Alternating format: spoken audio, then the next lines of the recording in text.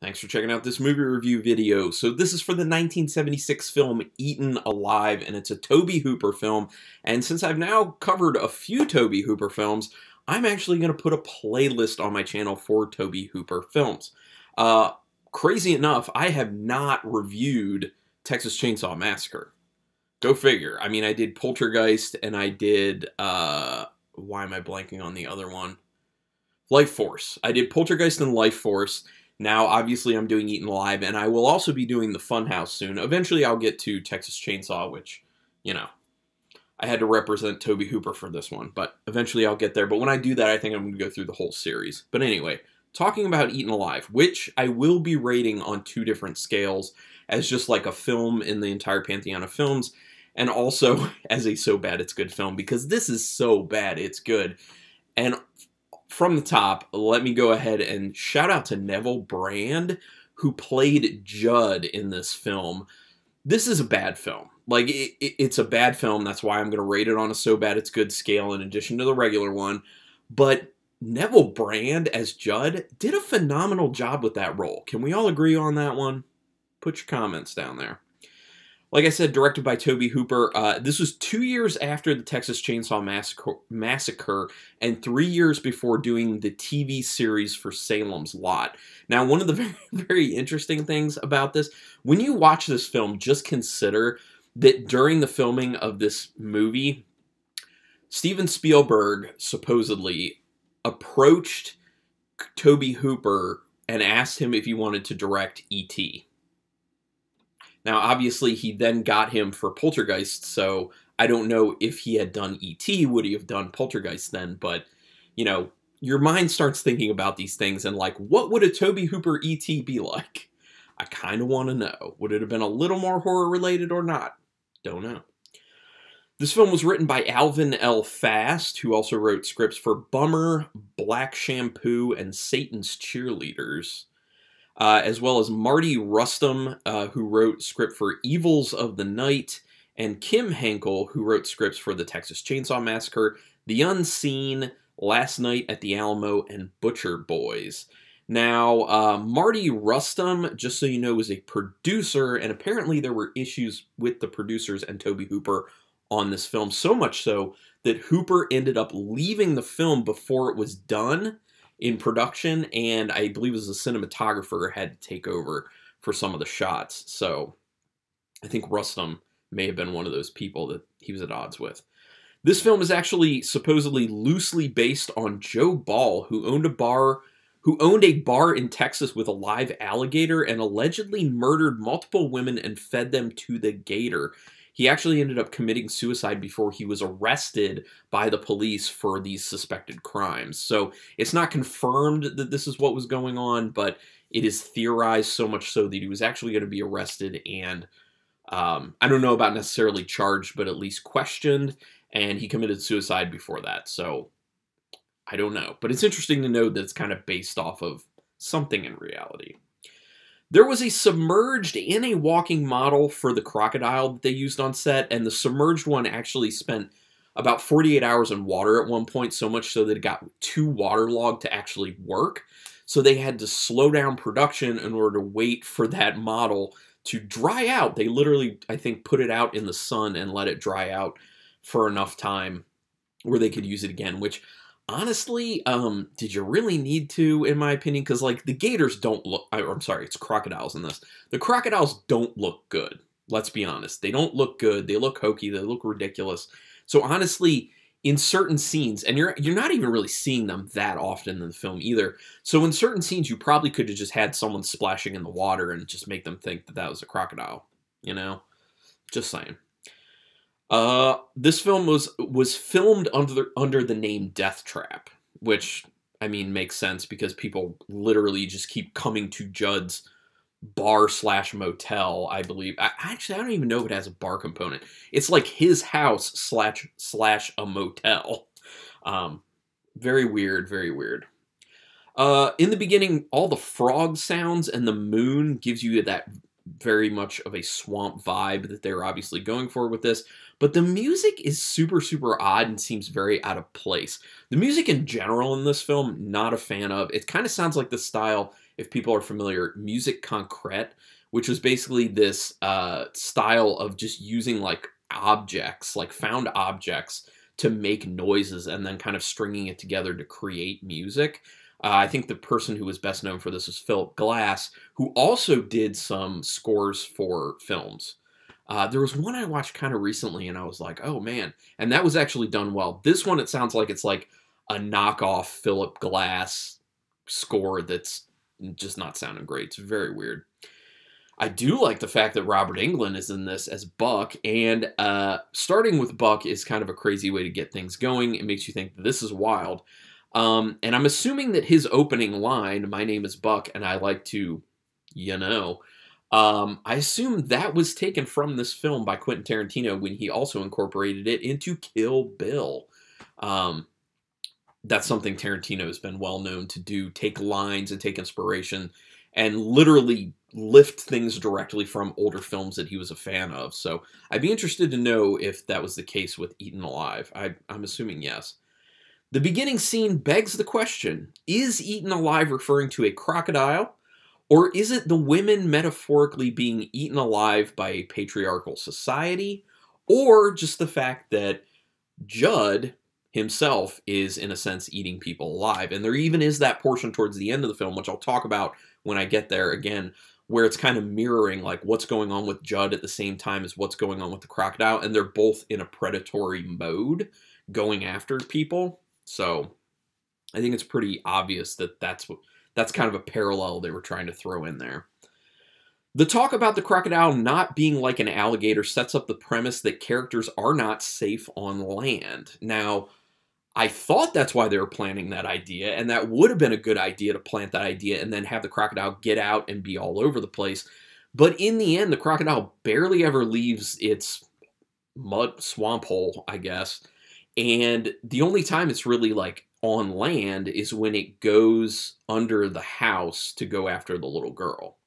Like, that's it. So it's kind of like, okay, like you spent this time explaining that it can go on the land, and then it sets the expectation for the audience that even on land, people aren't safe. So you should have used that more, in my opinion. The script is not great.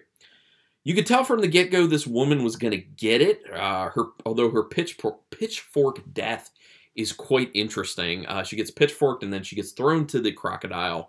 That's the woman in the very beginning who started her time at Hattie's, having her situation with Buck, and then decided to leave, and then she goes to Judd, and then Judd's like, oh yeah, and then he just like a switch just flips with him.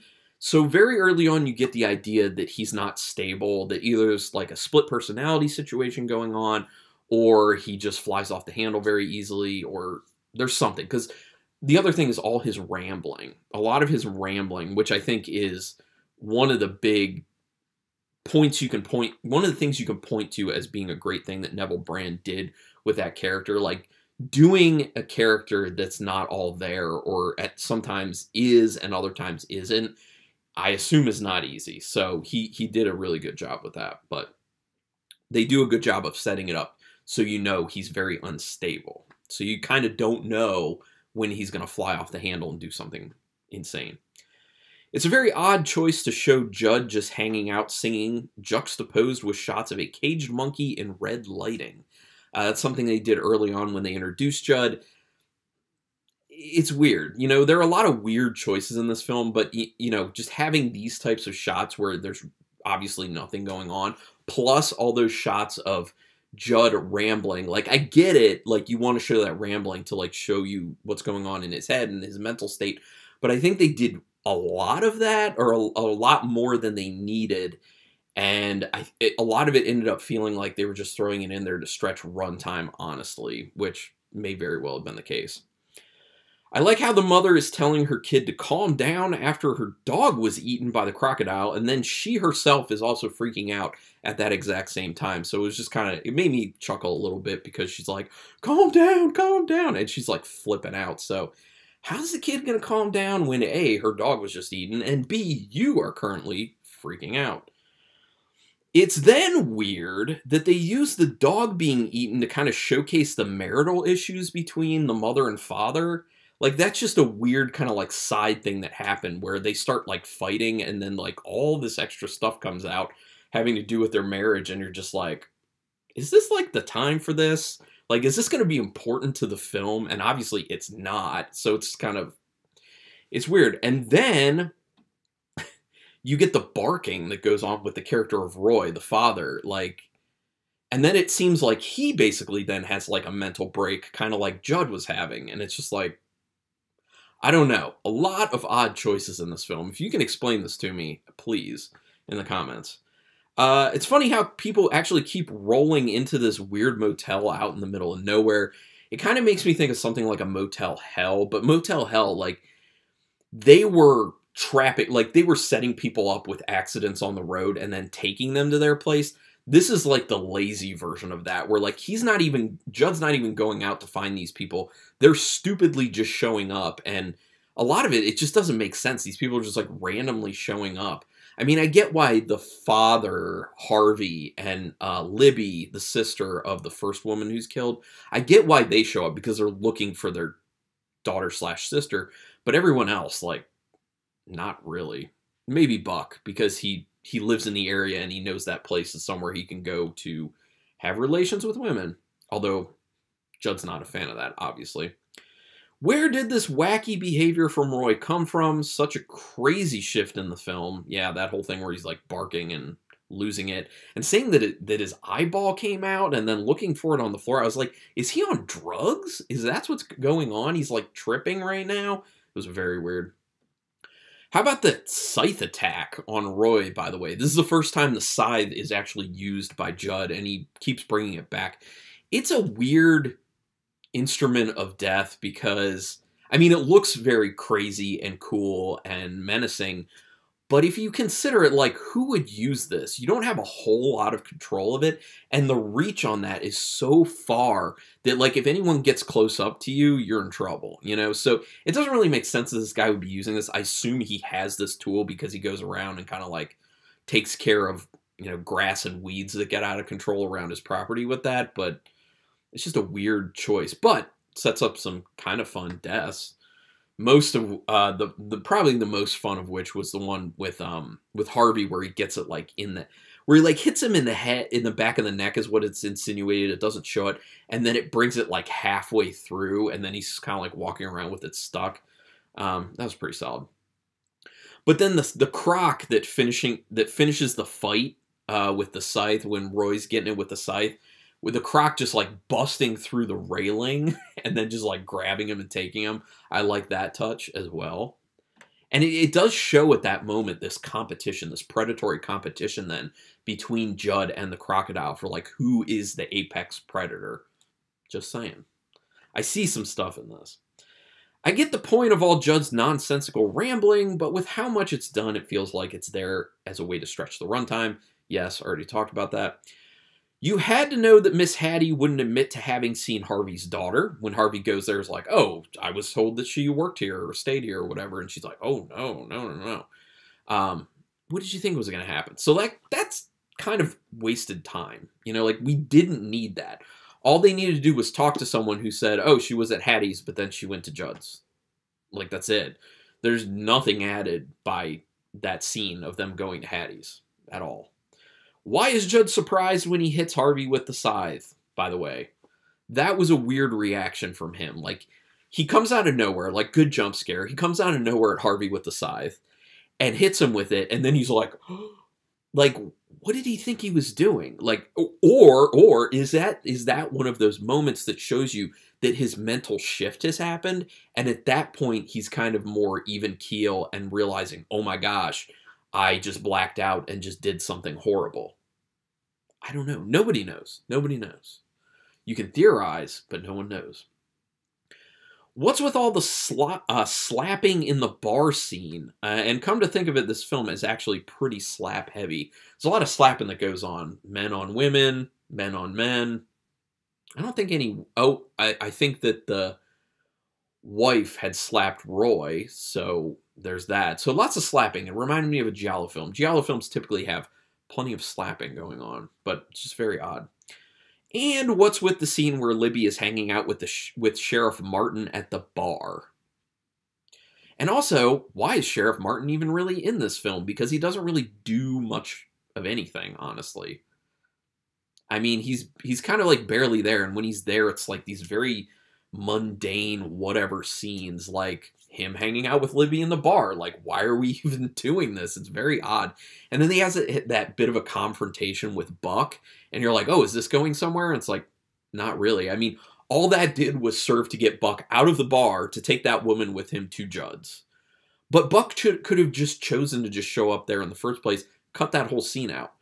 Very weird choices in this film. Very weird.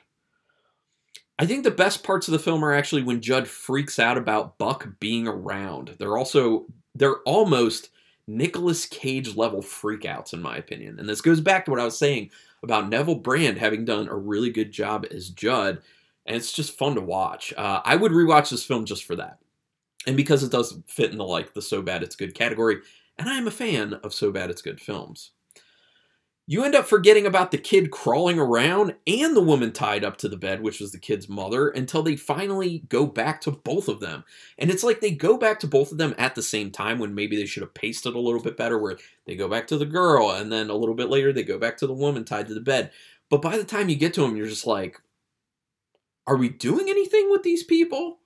Like, they were forgotten about for so long. Is there going to be significance? Obviously, the most significant one is the little girl, because the crocodile comes after her.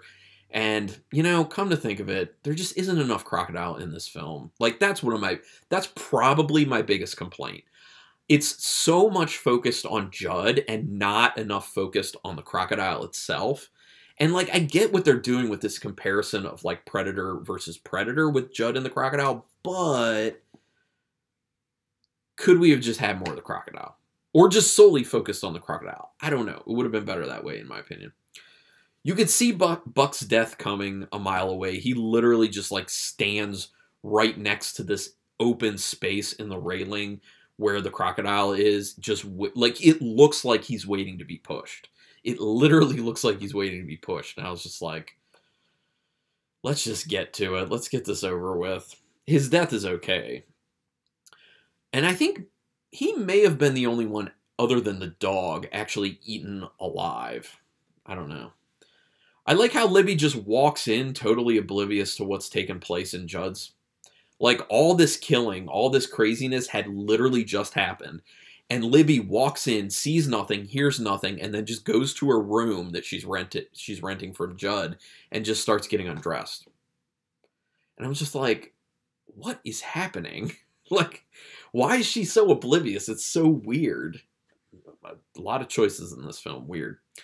At the end, it appears they're trying to draw a parallel between Judd and the croc, as they're both going after their prey at the exact same time. They keep going between the two, obviously mirroring each other, being predators. And then it's kind of this question of which one is worse, which one is more the predator. Now, in the end, obviously, the crocodile wins, proving that crocodiles will always be better at killing than humans, in a hand-to-hand situation, at least. But yeah. So the croc, apex predator. And how about that freeze frame of the floating wooden leg at the end? Judd's wooden leg. Well, when there was the reveal initially of Judd having a wooden leg, which, I thought he was just limping in the first place, just a limp. I didn't know the wooden leg would come into play. As soon as he revealed it and it had, the teeth marks on it, I was like, oh, wow. Yet another weird twist to this thing. And I'm assuming they just did the whole wooden leg thing just to be able to have it be the freeze frame at the end of the film. Just be like, and his wooden leg floats up to the top. Eerie how it just stays there, reminding you that he's just been eaten. It's very weird. Once again, the music in this is super whacked out, super weird, not a big fan of it. It looks like it's shot on a soundstage, which it was shot on a soundstage. It was one of those sound stages where you could have an actual water tank. So, yeah, the whole thing shot in a soundstage, and it looks like it.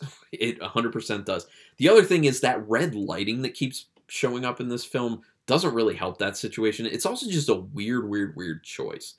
What is this red lighting from? I assume it's a neon sign or something, but I never saw any neon sign that was casting this red light. I don't know why this red light is being used. It's super weird. Can Excuse me, can anyone explain this to me? Go ahead in the comments. I would love to know. They also go really, really hard on the fog, at least early on in the film. Like, I'm good with some fog in a film, but when you're just pumping it out, it gets to a point where it's just comedic, and it gets to the comedic point within this film. It's just ridiculous how much fog they're pumping there. That person who was working that fog machine, hope they got paid well, because they worked hard. A large part of the film is characters meandering around the set with random events happening. It's a very non sequitur, this film, and once again, that points to the script just being very kind of like aimless, to be honest. There's a decent concept there. I just think the execution was not great at all. But I hope we can all agree that this is a So Bad It's Good film. So let me rate this film.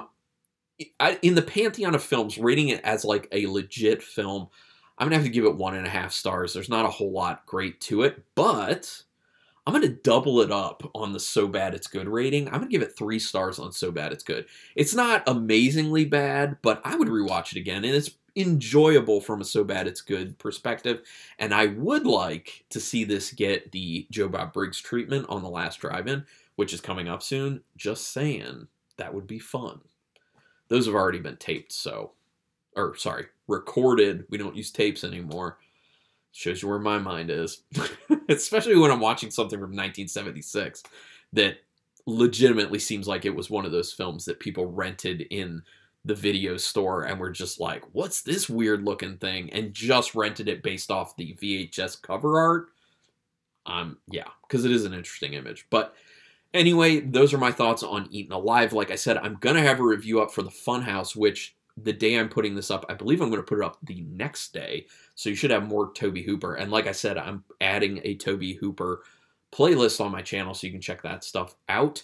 Do me a quick favor, hit subscribe if you haven't already. That is your way to repay me if you like this video or any video I've ever done. It is quick. It is painless. It costs you no money, and I appreciate it greatly. So if you want to keep me encouraged, keep me going, making these reviews. Oh, and also if you have recommendations on films you would really like me to review, you can go ahead and put them in the comments of pretty much any of my videos. I'll get it. I'll read it. And if I get enough people asking for something, I will probably go ahead and review it. So just know that. But please hit subscribe. Also hit the notification bell button. And then you will know when I'm putting up new videos, which at this point I'm doing 4 a week, which I think is a good amount.